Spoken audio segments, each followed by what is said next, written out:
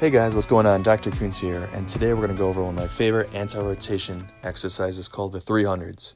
So to do it, you want to use a rope. You're in the cable column, okay? And you're going to start with your ipsilateral or closest to leg in front, okay? So in this case, I'm starting with my left leg in front. Both hands are on the rope, and notice both thumbs are kind of pointing in front of me rather than any other hand positioning. I'm taking a powerful step forwards and really trying to explode into that movement.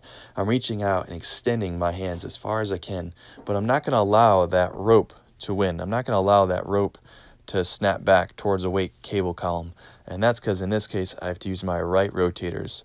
You know, I think the left leg in front gives me a smaller base of support. If you had the flipped setup position, I think it would be easier. So you could definitely play with that depending on where you're at in this exercise. All right.